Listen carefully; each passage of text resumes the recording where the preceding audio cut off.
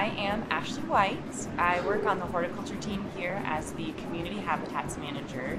And what that means is I get to not only be a caretaker for our awesome plant collections here, but I also get to oversee a lot of programs out in the community that use plants and gardening as a way to build healthy, happy spaces for both people and invertebrates.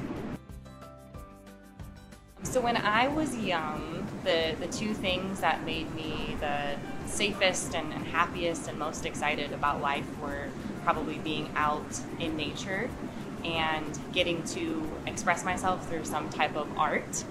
And as I got a little bit older, I kind of strayed from both of those things, and I tried a lot of different job positions, and nothing really ever seemed to fit until I was able to find my way back to plants.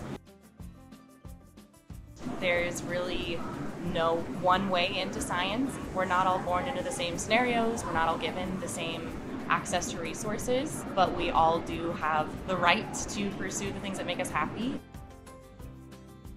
So even though I'm on the horticulture team, even though we're a crew of plant scientists, we actually spend a lot of time working with people and other types of animals as well, really thinking about full ecosystem health, and that totally includes people as well.